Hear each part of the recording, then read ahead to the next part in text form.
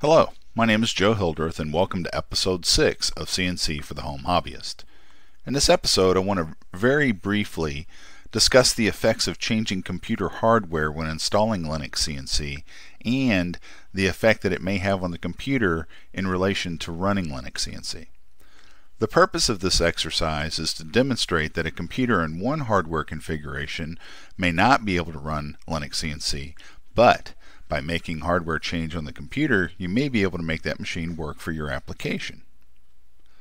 Additionally, I will do an install of LinuxCNC on a computer so that you can see just how simple the process really is.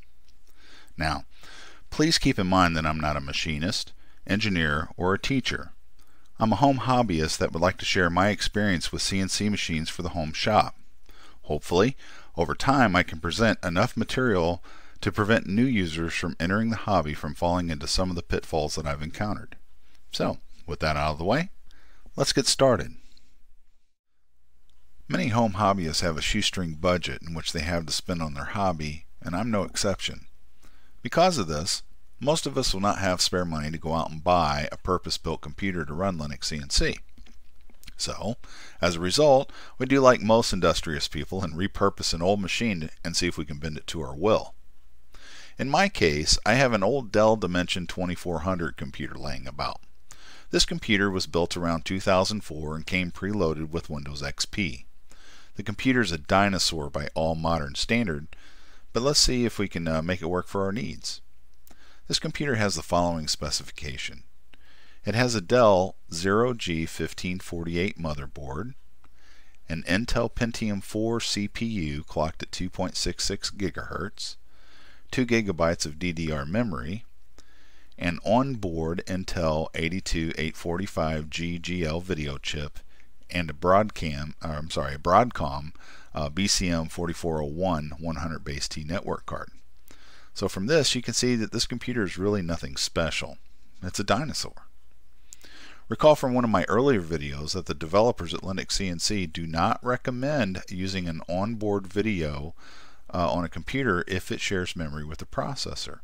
And as an additional side note, when I installed LinuxCNC on this computer, I had to install in failsafe mode because Debian Wheezy, the underlying Linux operating system, choked on the Intel video when using the regular graphical installer.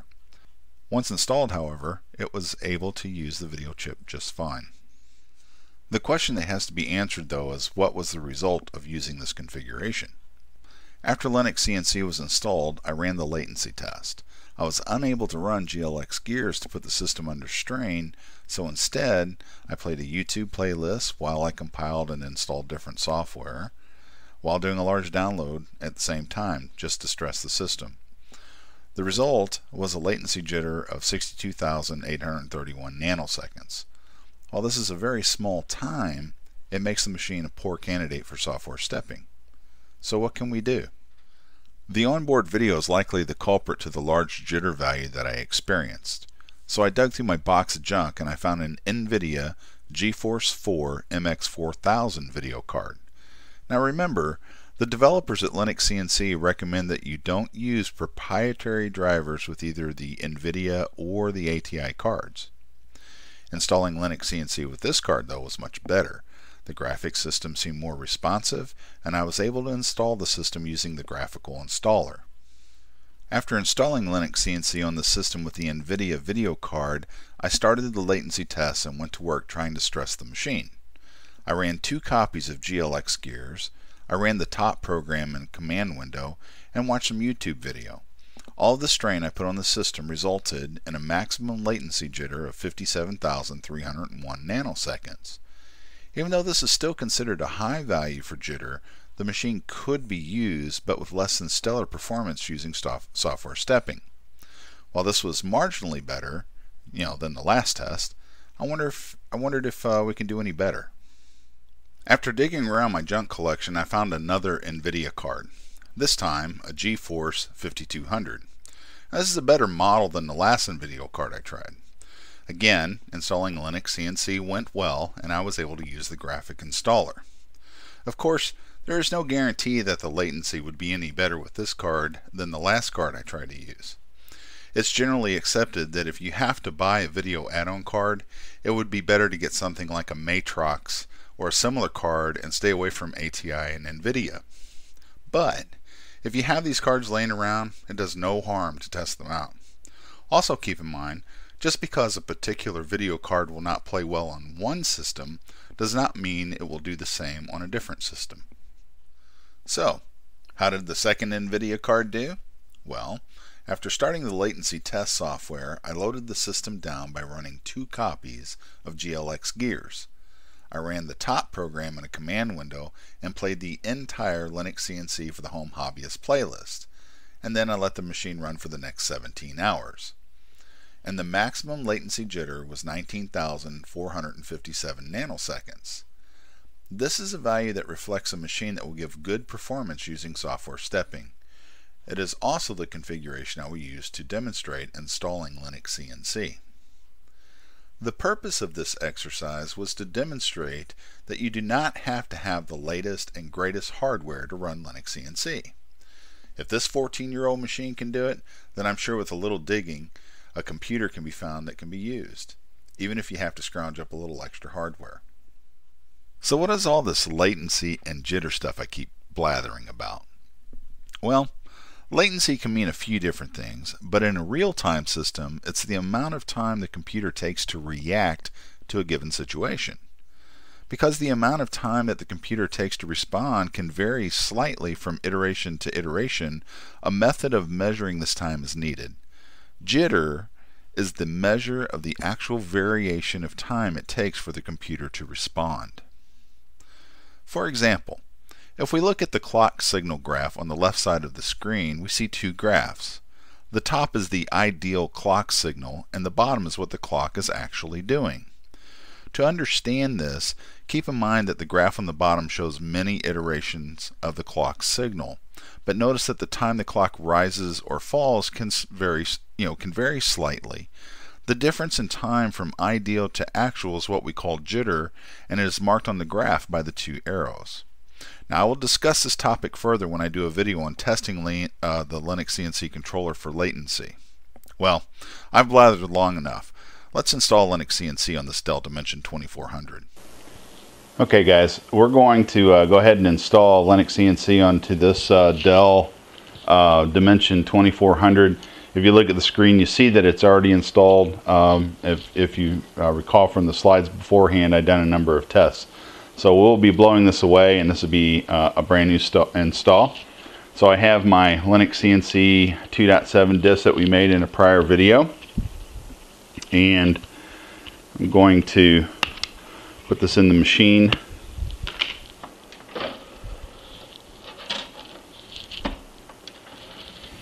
And we're going to reboot.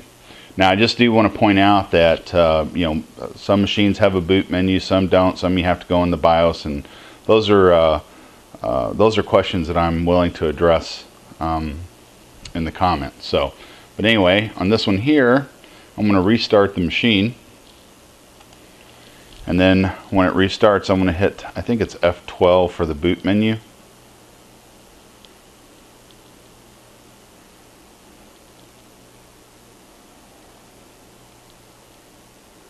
Yes. Okay, so I'm going to tell it to boot from the IDE CD-ROM. Remember, this is an old machine, and this is pretty straightforward. So here, this is the start menu of the bootloader, and here you see we have the choice of running a live system and a live failsafe system. Now, if you want to test a computer to see if it will even run at all, these are probably 2 pretty good options to try. The next 3 options are installation options. So you have a graphical, a textual, and a failsafe. Now, the graphical installation obviously uses the graphics card and that sort of thing, but so does the text. So if you have a in my case, where I was using the Intel onboard video chip, I was unable to install either graphical or textual, so I had to do the failsafe, which I think uses the most generic type of video driver that it can. So I'm going to select graphical and press enter on my keyboard, and while this is installing, there's some long, slow parts. I'll just speed through that part of the video, or that part of the installation, so that it doesn't take so long.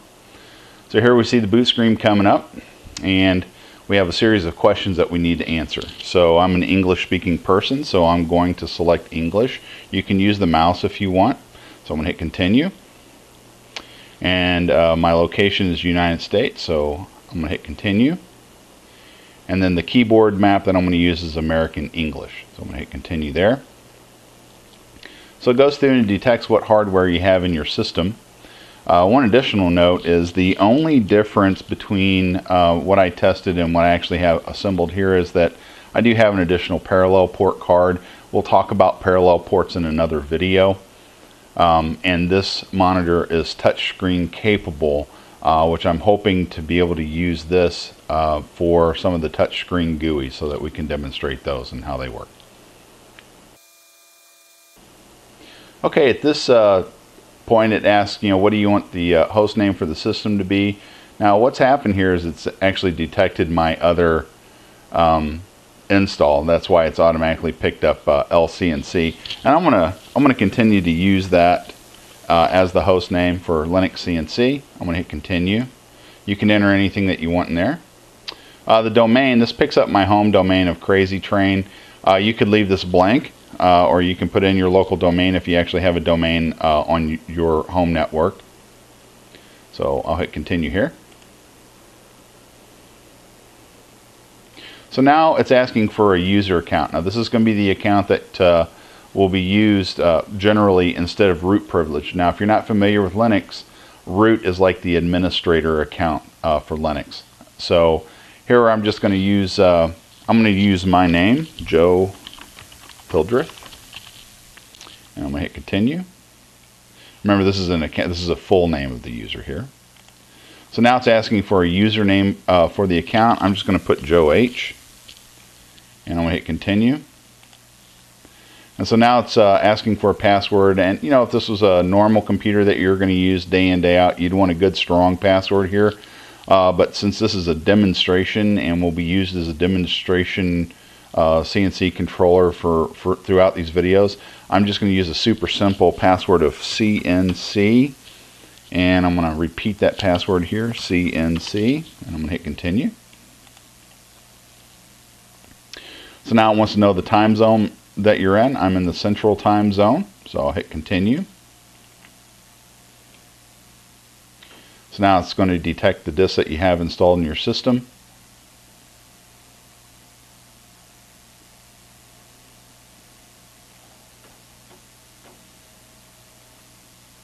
Okay, so now you have the choice of how you want to install the operating system. Okay, so guided use entire disk means that it's going to take whatever that's on the hard disk drive and totally erase it. Okay, and replace it with Debian Wheezy. Okay, the use entire disk and set up an LVM. That's a logical volume manager. These typically you would set up for computers that you're setting up mass storage and that sort of thing here. And then this one here is you can use the entire disk and set up an encrypted logical volume manager. So we're really not interested in this, and we don't want to delve into the manual stuff. So we're just going to tell it to use the entire disk and hit continue. So here it displays the disks that are available to use. Here you see I have one drive in here. It's a Seagate ST340014A 40 gigabyte drive. We don't need a lot of space, so that's perfect. I'm going to hit continue. So here it's informing us of the partitions that it's going to create. It's going to create a root partition and then a swap partition. And the root partition means that this is where the operating system in LinuxCNC is going to be installed. A swap partition is where it can swap data in and out from memory. So we're going to tell it to finish partitioning and write the changes to disk. And here it's warning us that, hey, if you do this, everything that was on there is going to be destroyed. Any data, programs, anything. So are you sure you want to do this? We're going to tell it yes and hit continue.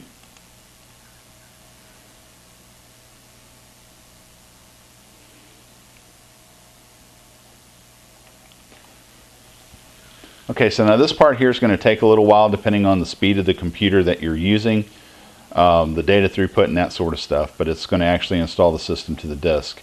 Now, one thing that I do want to point out, I have done OS installs for video before, and normally I do it within a virtual machine, and I almost done this one that way so that I can do a screen capture and you can really see what's going on. So I'm trying this for the first time, just using a video camcorder to record the screen. We'll see how that turns out. You know, maybe it'll be okay, maybe it won't. But just so you know, for further videos, I will make some modifications to this particular system so that I can do screencasts off of the system, which may or may not impact LinuxCNC. We'll just have to see. So we'll wait for this here, and I'll speed through it when it's done.